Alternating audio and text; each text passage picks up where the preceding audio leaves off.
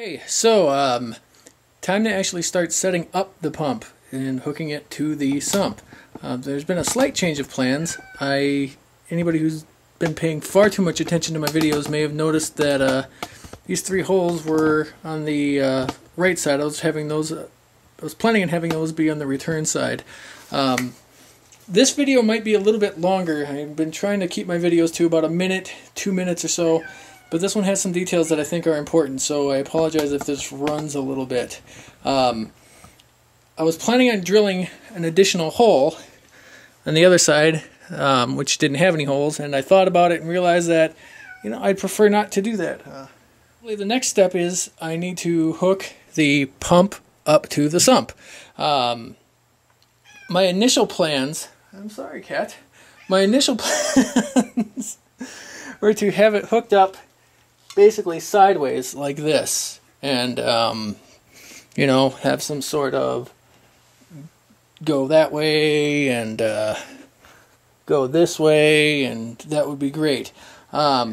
Issue I ran into with that was with this particular pump, I need a good 6 inches of clearance, a straight clearance, so for the water to get in here properly. So I would have to mark it out about that. Didn't work for me. By the time I got to 6 inches here, this was too long to actually fit in the stand. So the route I'm going instead is I'm going to go sideways. Means I'm going to have to move the sump over a couple inches, but that's not that big a deal. Got this little plug here. It's got a little rubber washer here. And a cat. Cat, I'm going to have to start this over. I know. Yes, you're a good kitty. I am so going to have to edit this. Okay, so since going this way is not going to work, just because I don't have enough room to go that way, I'm going to have to set it up going this way.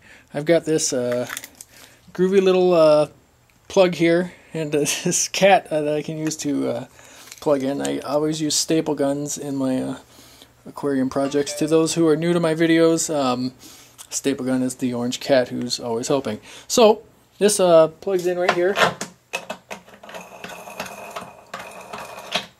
Of course, I'll tighten that later. It would be so nice if I could just take this part, and just there's a little piece I bought at my local hardware store. It just screws onto here. It's a 1-inch fitting. And that'd be so cool, I could just plug that in right there, and I've got my connection. That's not going to be a good idea. After some thinking and some research and some talking, this would present an issue on a couple levels. One issue is, the main issue is that, say everything doesn't go great. Say this is fine for a year, but then I need to remove this.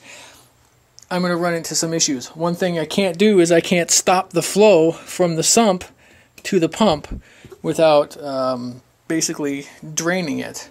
That would be an inconvenience. So what I need to do is use a valve. Now, the valve choice in this particular situation is fairly important. I'm going to turn on my night vision here for a second because I don't think I have proper lighting to show you this. But this is what people call a ball valve, or a no, that's what I'm going to call it. Can't really see in there, so I'm going to turn on the night vision here. Okay, so this is closed, but as you can see, I just turn a little thing here and turn the knob here, and it attracts kitties. So you turn that, and that cuts off the water flow. Fantastic, except I find those to be a little bit difficult to use even when there is just a little bit of water going through. It can be difficult to turn that. Plus, if you get a snail in there, if it's already difficult to turn, say you get some little creature crawl in there or something like that, your chances of closing that valve are going to be slim to none. So, the type of valve that I'm going to use is called a gate valve, is what I call it. And basically you turn this up here, and I'll turn night vision on again so we can get a little bit better view, but you turn this on here, and this comes straight down. It's not something that goes sideways. This way you can crush fingers or snails or anything else that gets in there. This is a much more optimal type of valve for this particular project. So gate valve, not a ball valve. It also is a little, in my opinion, it's probably a little bit more precise as if I wanted to control water flow. So now we are dealing with adding a valve to the chain. You know, we're going to plug this, go in here, something like that, and this goes here. There's still an issue though. Because you're going to be using sealant for these PVC connections, what happens if I need to take this off? I'm really going to have to start wrenching things. Not my ideal situation. I don't want to be inside there, you know, smacking at it with stuff and possibly causing concussions and shattering my acrylic sump here.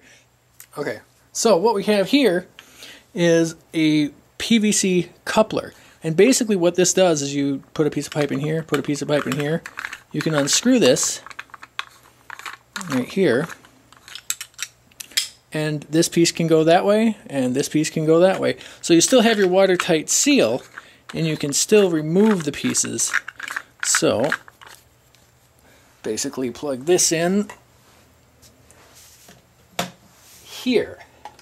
So go like this, put a little piece of pipe between there, and that way if something happens I can close the valve and unscrew this and take this piece out. As far as sealing things, you know, connecting one piece of PVC to another piece of PVC, the way I'm going to go is just some clear primer, brush that on the inside first, you know, just brush that right in here. Then use the cement. I'll probably put the cement on the outside of this, connect it, turn it 360 degrees, make sure there's a secure, it gets all the way around, and then go from there. For connecting the threaded parts, like, this is heavy.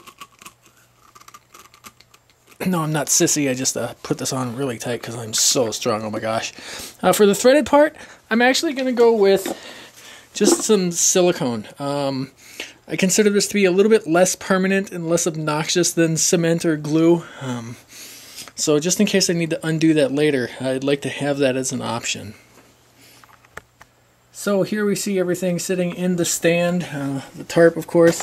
Got the pump going to here. We've got our little gate valve here.